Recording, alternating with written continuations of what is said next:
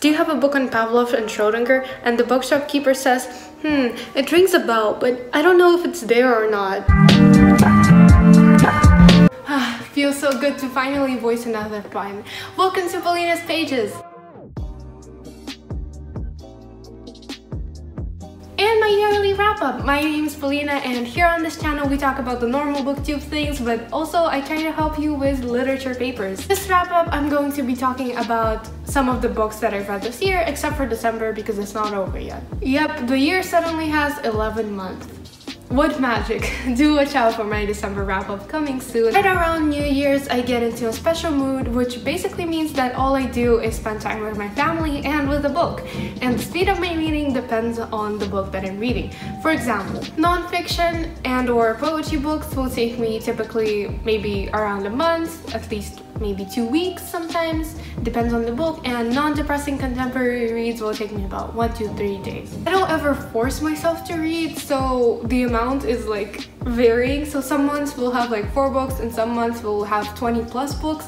Depends on the mood that I was in when I was reading and the genre that I was reading. But yeah, enough chit chat, let's get started. So how this is going to work is I'm going to display the books that I've read the month and only talk about my favorites, because otherwise it's going to take too much time and maybe I will complain about some books that I didn't like. Overall, I've read 147 books this year, so as much as sorry, that scream was very on point.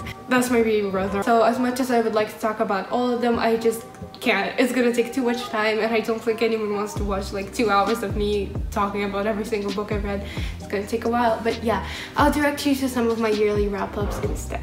I started this channel around 2 months ago, so there's really not that many yearly wrap-ups, but I've linked them down in the description box, so do feel free to check them out. Also, just please ask me in the comments if you're interested in any of them. So, January, a trashy month. And not only because I was forced to read Never Let Me Go in school, I'm still mad at my English teacher for that.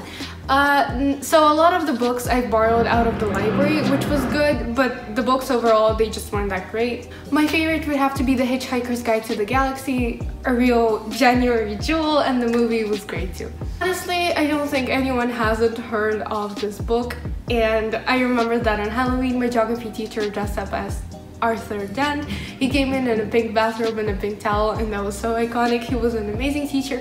I still don't know geography really well, but I know more than I used to before. Shame he left the school. He was really good at geography and an amazing teacher, but yeah, so let's just all take a minute to admire Polina's geography teacher, whose name you don't even know because I don't want to get him in trouble if anyone sees this. Okay, so The Hitchhiker's Guide to the Galaxy is a science fiction. So creative, I know, but seriously, it is a really good introduction to the genre, so I would really recommend it. It's just a great book to cheer yourself up with. February, read even less books than I've read in January, but my favorite out of those was Legend. Yes, totally not choosing very popular books right now. Legend by Mary Lou deserves so much hype, just like For Dead Queens, just like Queen of the Starlight. By the way, Emily, don't know if you're watching this or not, but I'm still waiting for you to return me that signed edition of For Dead Queens. Anyway, Legend did steal my breath away and made me fall for a cliche. Prove that you can get away with some things if your writing is amazing, and honestly, it was. Legend is really good. March. Better. You notice how each month is getting better and better, right? Well, as much as I loved Educated by Tara Westover, my favorite would have to be The Magical Language of Others, which deserves just so much more attention. It's a beautiful and raw memoir with like letters, and it's actual letters between a girl and her mother, and it's really emotional. The writing is as graceful as a swan, and the book is just so wonderful. Now, in March, something else happened. I started my Bookstagram, and oh my god, look at me now. 2.5k! That's so crazy! I'm so grateful to all of you. You really helped me grow, and I managed to form so many beautiful connections with all of you. We talked about books, we talked about life, we talked about everything, and it just means so much to me to have your support. Wonderful conversations and so many arcs received because of you. Thank you. I have so many reasons to smile because of you I have people to discuss books with, which is just so great. I don't have many reader friends in real life, which is a shame, but every time I open my mouth and talk about a book, I'm pretty sure they want to kill me. So really thankful to all of you for the opportunity, but also so grateful to my friends for not killing me by now. I'm not even sure they're watching this video because, you know, they're not really into booktube and stuff, so yeah. But I'll make sure to call them and tell them all of that. I limit the amount of times we see each other out of school because of the pandemic, obviously, so I'm gonna have to call them and not tell them in person. Bro, I do hope I'm getting all these months right because I remember that I've said May instead of April so many times in Bookstagram by accident. So do just look at the dates of the books that I'm displaying here. So thanks Goodreads. Also, another thing is I started using Goodreads properly this year, aka I started logging all the books that I read on there, except for Russian ones. Those are kind of difficult to log on there, and I've started actually uploading some reviews on Goodreads, which was great too. I still don't really know how to connect with friends on Goodreads. It's really difficult for me. I don't understand how it works, so please do bear with me. But in April I read a lot of Shakespeare plays, so although I really love The Merchant of Venice and Much Ado About Nothing, those are like my favorite Shakespeare plays of all time. And yeah, I did talk about Shakespeare at some point this year, so cards maybe or description, I'll figure it out. Yeah, the book that I really loved in April was The Nightingale, which is a historical fiction that I picked up. When I tell you I sobbed, you should imagine rivers of tears. This is a phenomenal read about Paris when it was like Nazi occupied. It's a tale of two sisters, so family connections, love, an impeccably written setting. I would really recommend this for everyone. It holds a lot of action but at the same time explores emotions so well. So like the history and stuff, it's all there. And I just thought it was a really creative take and a beautiful story, and I think it holds a little something for everyone. May, A Spark of Light. Look, I adored Ninth House because it got me into dark academia. It's written by Lee Bertigo, so because of the dark academia it got me to explore so many authors and so many great books. Yeah, we'll talk about that later. But honestly, A Spark of Light, it was brilliant, outstanding. One of the best books I've read of all time. So Judy Pickle writes about this abortion clinic. A lone shooter comes into the abortion clinic and everything is so tense. I guarantee you won't be able to sit still. You will literally be fidgeting like all the time. It's just so tense and it's so well written. It won't allow you to put it down for a single second. And one more thing, it presents the pro-life and pro-choice views so well. You're still free to make your choice. It's like very detached, but all the characters are explored just in minuscule detail. You will get to know each and every one of them, and it's a very educational, although fictional read, so I would recommend it to anyone who wants to know more about abortion as a topic. It's just a really good book. June! Summer started, so suddenly I have a lot more books to choose from. It's a very difficult choice to make, so I'm going to choose one adult and one young adult. Out of adult, I'm going to have to choose Miracle Creek, and this is a book that I wish more people talked about because at some point it was really hyped up, but then people weren't talking about it anymore really soon, so that's kind of sad. It's a thriller slash mystery thing, but it just has so many interesting themes explored in it. Yeah, the description right now. The pace is very slow, but it has this unique approach to kind of describing the atmosphere of each scene. I can still recall the emotions it left you with, and I know my explanations of what the book about is like zero at this current moment, but that's why I've put the Goodreads screenshots so you can pause and read while I talk. Now, the YA category, Vicious and Vengeful. My first V.E. Schwab read, and I just won't stop talking about it. It was delicious. Basically, it's about these two guys who used to be friends, but now they're enemies. I know, right? But they're trying to find this link between death and superpowers, like near-death experiences. The morally gray characters, the plot that will have you hooked. I have a shirt with Victor and Eli, and I just cannot wait enough for the third book. V.E. Schwab, where is it? I can't wait. I can't wait. July again was the difficult choices. There's two categories again. So for adult, as much as I loved Mistborn, I think it would be considered more adult. I know it's like YA, but like yeah, it's on the border. So as much as I loved Mistborn for adult, and I think it's just a really good series, it is overhyped, but then again, I would recommend it to a lot of people, so that's good. It's just well written, to be honest. In terms of adult books, I would choose Pachinko for this. So it's historical fiction again. At first it's set in Korea in 1911 and then in Japan. It follows 8 decades, I believe 8, And as you've expected, family, love, identity, death, it's all in here. I really enjoyed this read in terms of connecting to my heritage as well. I am half Korean, so it was really interesting for me, as well as obviously like a great thing to explore my heritage more in terms of this important and this interesting history of my country. The Secret History and If We Were Villains. It's really hard to choose because The Secret History, I can't stop thinking about it. It's honestly, it's a very difficult book to talk about because there are so many issues with it, while If We Were Villains had me hooked from the first page. So I would have to choose If We Were Villains, but I do think about The Secret History constantly. It comes up a lot, but both of these reads really motivated me to study. As for The Secret History, Henry and Francis, I don't know, maybe you're just carrying my entire love for this book on your backs because they were so interesting as characters, and I feel like they were really good explorations of scholars and like kind of the young desire to learn.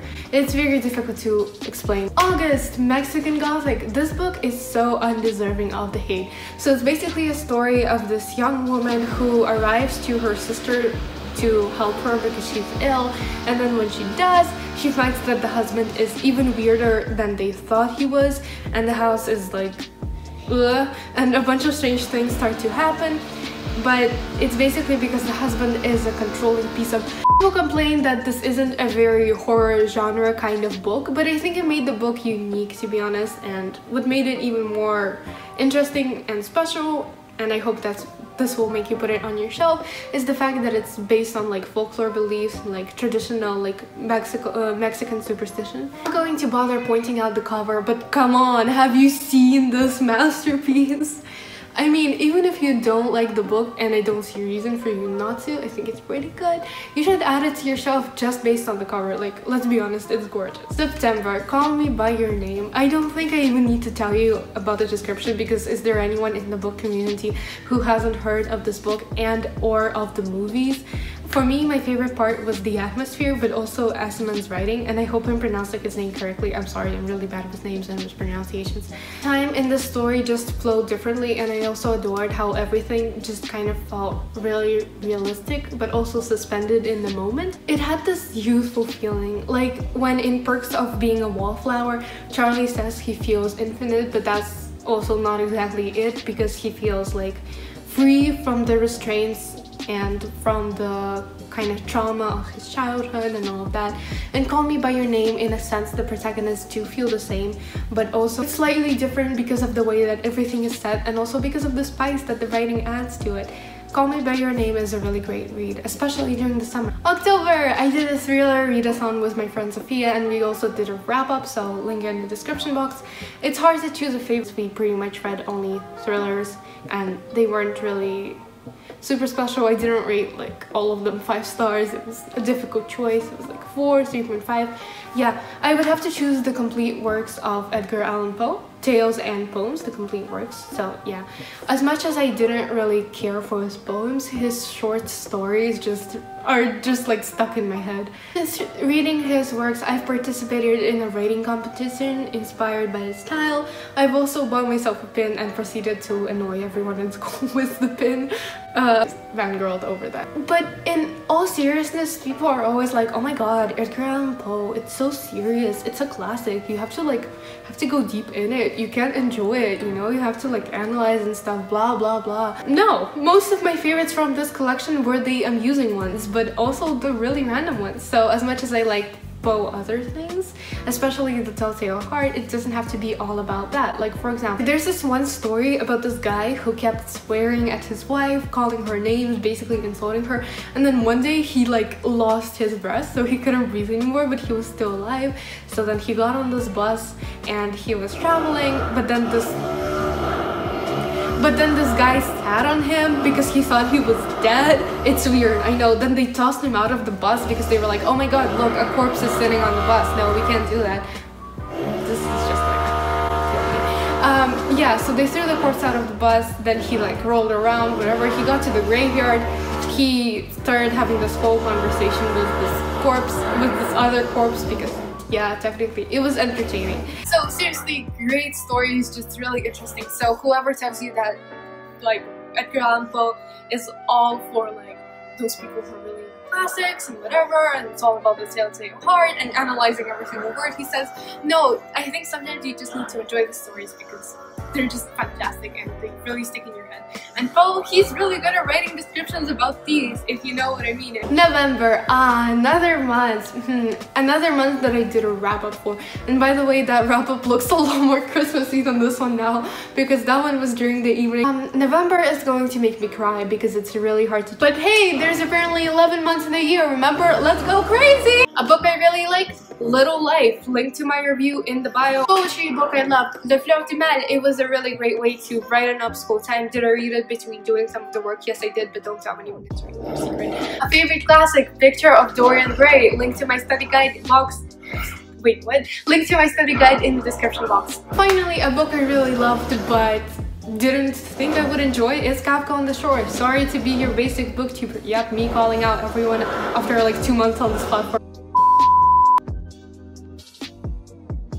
But like, yeah, the story was weird, but the metaphors would keep me high for like a month. Kids, do books. Motivation from Paulina, your yearly motivation. We're at the end of this huge wrap-up and I feel like I've relived the entire reading year, which I think is really cool. I should do this more often, just like go over all the books I've read and stuff. So plans for next year, a lot of exciting new things coming soon. So one of the things that I did was I was working on this really cool Bookstagram planner for 2021, and I've had some feedback and it was really positive, so I'm excited to show you that. I will let you know how that goes. I will like link it out sometime in January. Another plan I have to do is make a reading journal for all the books I read in a month. So as a wrap-up, I'll just film myself doing stuff. And also this thought of just like drawing and like writing about 10 books a month on paper is kind of scary, but I think it will make for like aesthetic videos and I will enjoy it. It's good for me and for my mental health. Another thing is I'm doing like a book POV TikTok thing. Check out my account, it's at the Book Reviewing Fox. I'll link the TikTok in the description box. So yeah, I got my media friend to help me out with the TikTok POVs. My first one is on Addie, LaRue. I'm really nervous about putting it out there, but please do consider supporting. I really do try my best to make them good, and it's at least looking interesting, you know? The amount of times I've said interesting in this video, but seriously, like, the books here, top tier. My final plan is to work on my content of so many cool things that I could introduce to you, and obviously another plan is I want to grow here in BookTube. See if I can make enough money myself to buy myself an ebook one day, and they're not that expensive compared to a book. They're like $3. Also, by the way, I've linked my Amazon wishlist in the description box. Please don't feel obligated to get me anything, but if you are checking it out, thank you so much. But reading is a hobby of mine, so I don't really care if I monetize this platform. For me, it's more about the connections that I make with you guys on the way. But it would be nice to kind of get something I love, aka a book, which kind of relates to this, with the money that I make from this, you know? I don't want to like be dependent on my parents all the time. That's just a little goal of mine. It's better to have great content, so I'm working on that and I hope you enjoy it. How has your reading month gone by? Thank you for staying and watching until the end. Please do tell me in the comments. And for now, I'm going into a little stay-at-home holiday until January, so see you then and Happy New Year!